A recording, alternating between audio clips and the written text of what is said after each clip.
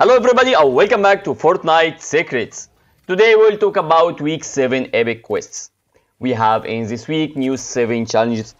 For each challenge you will earn 20,000 of XP.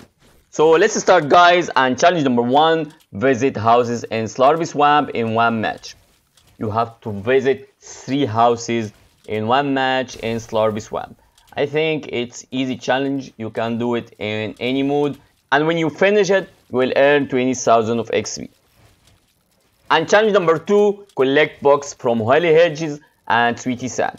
You have to collect 5 boxes in Holy Hedges and Sweetie Sand, and I will make an individual video for these box locations. And now challenge number 3, consume shield potions. You have to consume shield 3 bottles to earn 20,000 of XP. And challenge number 4, destroy slurp barrels. You have to destroy 10 slurp barrels to get shield and complete this challenge to earn 20,000 of XP. And challenge number 5, search chests in Slurpy Swamp. Many quests in this week for Slurpy Swamp. You have to find 7 chests in Slurpy Swamp to earn 20,000 of XP.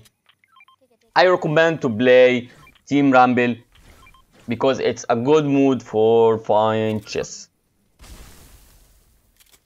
And now for challenge number 6, gain max shields in a single match.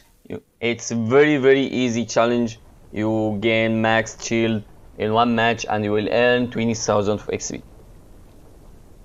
And now for the last challenge in this week, eliminations with 0 shield. Also it's easy challenge, all you have to do just kill someone before you gain any shield and you will earn 20,000 of XP. I hope all you enjoyed the video and finished all challenges for this week. Thank you guys, please subscribe and hit the notification.